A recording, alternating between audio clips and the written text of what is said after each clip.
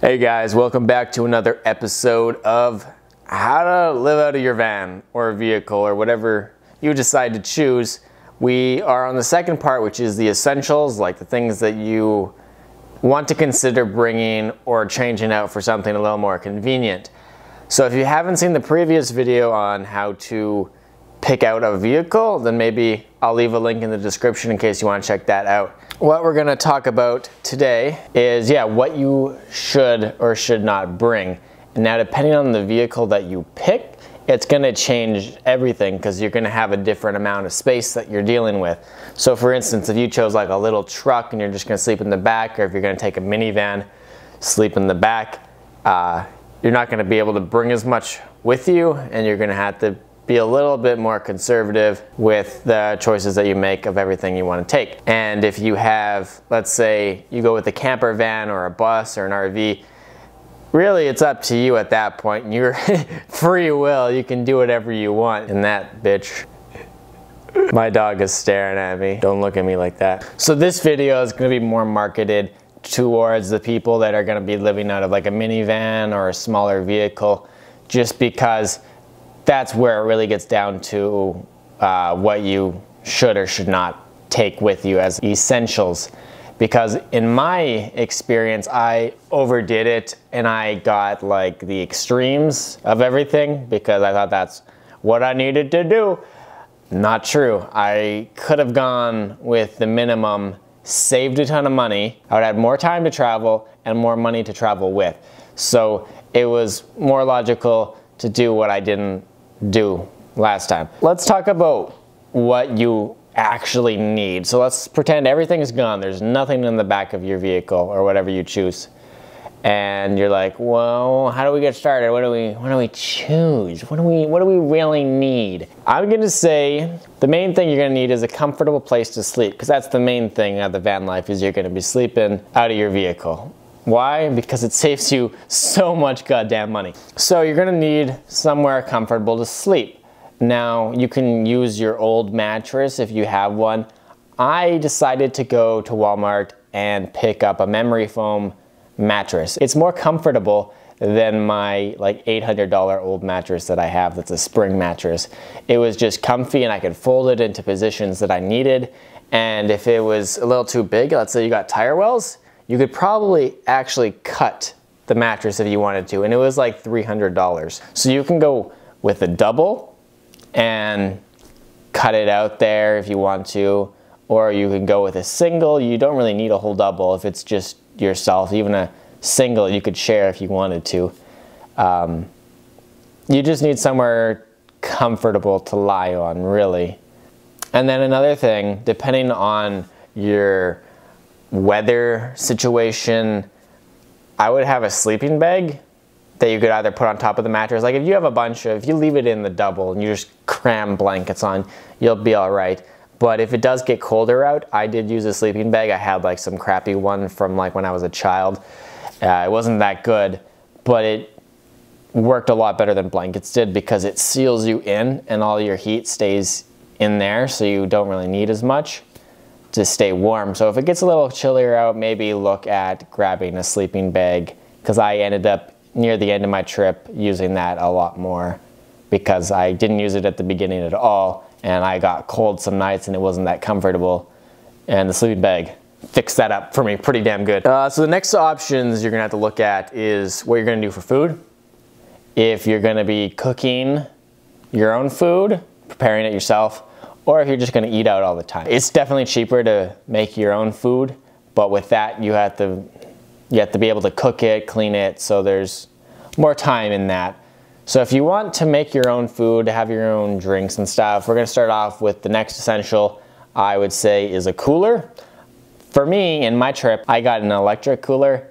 Don't do that. It didn't work for me. It probably won't work for you. It wasn't necessary because it didn't even make it that cold with the electric, and it took way too much power. I would have much preferred buying a heavy duty cooler, just a regular ice cooler, for like half the price. Work even better than what I was using. And you would have more space because you don't have to worry about having the generator and whatever it is. Because that's what you want to do out of this, is keep it as simple as possible when you're starting out. You don't want to get overwhelmed and be like, I can't do this. You just start simple, and if you feel like you want to work your way up after that, be my guest. But in the beginning, keep it as easy, as cheap, and as fast as possible, and then you won't have as much on your plate. Next is a stove to like cook food. I use this a lot because I just bought like cheap meals, like mini frozen pizzas, and I just throw them on the stove, cook them up, and I would have a meal in like a minute or two. It was a lot faster and easier, and I enjoy pizza. Who doesn't? So for the stove, I got like a 3-burner, so I had like 2 burners on the side, then like some sort of like serrated steak burner thing, which I use the most because I could just throw my food on top. I didn't need like a pan or anything. It would just sit on top there. Took up so much space having a 3-burner thing. It was like this big. So I didn't need that much extreme. Like if you know you're gonna do a lot of cooking, maybe go with a 2-burner or maybe get 2 separate things. But having this huge thing that I had to find a place to put every time and take out every time was very complicated. I would have rather gone with a single burner and have it compact where I could either leave it on top of something or just easily move it when I needed to. So I went overboard on everything. As you're gonna see, I went extreme and I regret it. So take that into consideration if you're deciding if you're gonna go extreme or not. I would have rather built off of something simple than starting extreme and being like, I could have traveled for I don't even know how many more months, maybe like 2 more months if I wouldn't have done that way. The next thing I would say is pretty essential, especially if you're, well, only if you're cooking your own food really, is a sink. You need a place to clean your dishes and stuff like that. Now I built a custom frame, custom sink bowl, custom water jug, pump, sink thing. It was confusing to build and it was weird. It worked. I didn't like the manual pump though. That wasn't fun, especially when you're trying to wash your hands and you gotta pump and you're washing dishes and you gotta pump it and you're getting soap everywhere and water everywhere. I would have rather bought like an electric little shower thing that you can get for camping, and then you can just set that up and recharge the battery pack every now and then. So other options instead of doing what I did for the sink would be to just have a water jug with either a water pump on it or have one of those things where it's on its side and you can just press the button and the water just comes out with gravity, and then just have like a big bowl and then you can just wash your dishes in the bowl and throw out the water. That's an option for that. Or you can go extreme and add like a little bowl with a drain and everything like I did. It drains out the van onto the road. For brushing your teeth, you're gonna wanna be doing that all the time. So how do you do that? Well, I use my sink. I would just brush my teeth and spit it into my sink because it just drains out. But I saw a lot of other people that were living out of like a minivan. They would just have like a bottle of water and just pour it on their toothbrush, brush their teeth, just on the side of the road, just like beside their car at night. And that seems to be fine. That works. It's not too complicated. So my next essential thing that I would say before we get into the less essential things that are just more convenient would be blinds. Blinds in your vehicle, because when you're inside a vehicle, you don't want people to know you're inside the vehicle. Or at least I don't, and I especially don't want to be seen while I'm just sitting inside my vehicle or sleeping. That's just more of a comfort factor. It would weird me out, to be honest. So I got blinds, or blackout curtains, specifically bought in they're like long, actual made for windows and stuff like that. And I would cut them to the size of my windows, and then I had industrial Velcro that I would stick onto it, and then I could roll them up and then stick them to the top, and then at night I could pop them out, take them down, so I wouldn't have blind spots while I was driving. Now, it didn't work that well because the Velcro would have each piece was a little thick, so you would have little gaps all along the edge unless you covered the whole frame in Velcro, which would take a lot. Another option would be to just use garbage bags and tape, and just tape out your windows if you have a lot of windows. And then you could always leave them up and then just buy blind spots for your mirrors so you can actually see, because there's a lot of vehicles that don't have windows in the back anyways. So I just like having the window so I can see everything around me when I'm driving. Less of a essential, but more convenience. We're gonna talk about lights. So in my vehicle, I had an LED light strip that would go along the top that I could just turn on. I could see everything fine, and it would work great if I wanted to put all my blinds down and do some work at night or something like that. And so LEDs worked great if you're gonna have some sort of power system. But another option to take into fact is you could just buy touch-sensitive little LED lights that just run off batteries, and then just stick those on your roof, and then you can just like tap them on when you want to use them and tap them off when you don't need them. Which may be more easy to use because you don't need a remote for the LEDs, you don't need to find the remote if you lose it, and it doesn't really use your battery power, so you just pap, pap, pap, and they're all on. Now, solar power. Solar power, a lot of people are like, solar, wow. Do you want solar power? You don't need it. So that's the expensive thing. It's really expensive for solar power to set up. It's cool as hell to have because you don't need to rely on anything else. You can be out in the wilderness for whatever reason and just stay out there off the grid and charge your cameras or laptop or whatever you need. If you have movies or something to watch. So it's cool to have, but like I was in and out of Starbucks and McDonald's all the time to get Wi-Fi so I could check things, check the internet, make videos, upload videos. And so when you're in there anyways, they got plugins if you need it. So you don't need it, right? You get what I'm saying? So, but if it's something that you decide that you want to have, here's the thing that you can do. You can go without it at first and just go to Starbucks, like I said. And if you find that it's too much of a pain to go to Starbucks all the time, you can buy a different type of solar setup than what I did. I did everything myself, so I bought golf cart batteries. I got 2, and those are $500 for both of them. So total together, $250 each. And then I bought like an inverter, a pure sine inverter, a 20 amp charge controller, and then 200 watt solar panels that were each like the flexible kind, so they're very thin because I wanted them to be very stealthy so people didn't know I had a solar panel setup, because that was around $1,500 for the whole setup or more. And the problem with that is the batteries, when they charge, they produce a gas that is very poisonous and explosive. So you need a battery box and you need it vented out. So I had to cut holes in the side of my van to vent out the gas. And so that was one of the more complicated projects I had to do, was set up that in a way where it'd be both convenient placement and safe. So what I would recommend instead of doing that and having this crazy setup, which mind you is probably cheaper than doing what I was gonna do, or doing what I did, and going with, there's a company called Goal Zero, which I've seen a lot of their videos and a lot of adventure people, they use their products. And one of the reasons I recommend them is because what they have is portable and convenient.